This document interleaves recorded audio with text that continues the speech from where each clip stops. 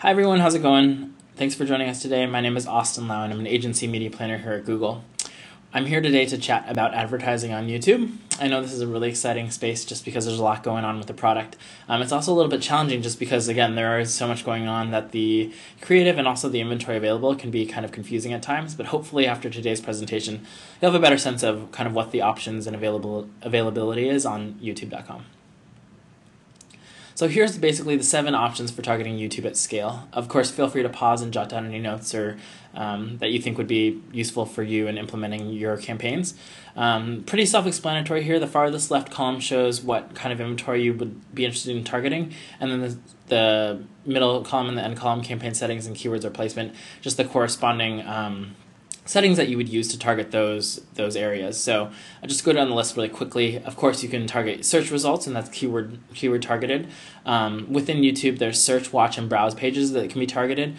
There's in-video ads over actual videos. And then number 5, 6, and 7 all deal with a content network. So I'd say by and large, most successful YouTube campaigns that I've seen also have an integrated campaign with the Google Content Network, specifically promoted videos, which not only show on YouTube, but also show within the Content Network. So without further ado, we'll just jump right into my browser actually and go through some of this stuff. So this is your, of course, YouTube homepage. You got your promoted video right here on the top right. Sometimes you have a homepage spot, but today it doesn't look like there is one. The watch pages that I was talking about, the browse pages, if you're just browsing content, like this page, for example, you'll see this ad over here, another promoted video, and you can go a little bit deeper, and there are frequently ads throughout these browse pages. There's another promoted video down here. So this is a search page. Again, keyword triggered ads. Here you see text ads. Frequently you'll see promoted video ads as well. It just varies by the query that you're searching for in YouTube. I think everyone knows this page pretty well in terms of what you're seeing in the organic video results here. Here's an example of a watch page, and we'll actually play into this one. You see the little yellow bar down here, and that's when the video overlay. So there we go, getboards.com ski shop. And to the right is the companion ad, which this is an image ad that you can target specific watch pages actually. So I'll go over 2 of the tools that we like to use. The first one is the YouTube keyword tool. So again, this should look pretty familiar. Let me actually just do a quick one for ski movies. It's not quite as robust as the AdWords keyword tool, but this is specific to youtube.com and can give you good information about the queries related to keywords that you might consider using.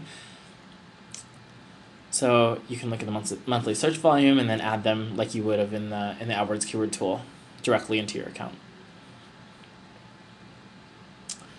The other tool that I wanted to show you today is the YouTube video targeting tool. This actually just released not even a week ago, but it's really great just because it allows you to target specific watch pages or specific video pages. What you can do is I just search for keywords and put in ski movie. Close that back up. And it'll allow you to actually look at specific movies that you can target directly. So this lost and found ski video, only 18 impressions a day, so not huge in terms of traffic. But let's say I liked that. That looks like something I want to advertise on. You know, Wipeouts, level 2, we'll keep going. Seventh Heaven, Keanu Reeves in a Chile, not quite what I'm looking for. So these all have pretty low impression counts. But depending on what you're looking for, that can actually work out pretty well. So you can go through this. You can see there's lots of videos on here, and again, it shows you a little it pops up and shows you a preview of the video. And then what you do is you have it in your media plan, and if you click Go to Media Plan, it'll actually allow you to export it and put it into your AdWords account. Another thing that you can do is search by audience. So if you're looking for more generic stuff, you know, entertainment videos, and you have a specific age range, and even by gender, you can search there. So let's just do this real quickly and search.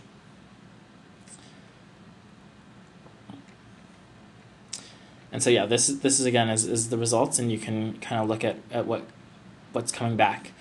So that's basically it in terms of the way we approach targeting YouTube. I hope this was helpful for you, and hope you have fun targeting YouTube.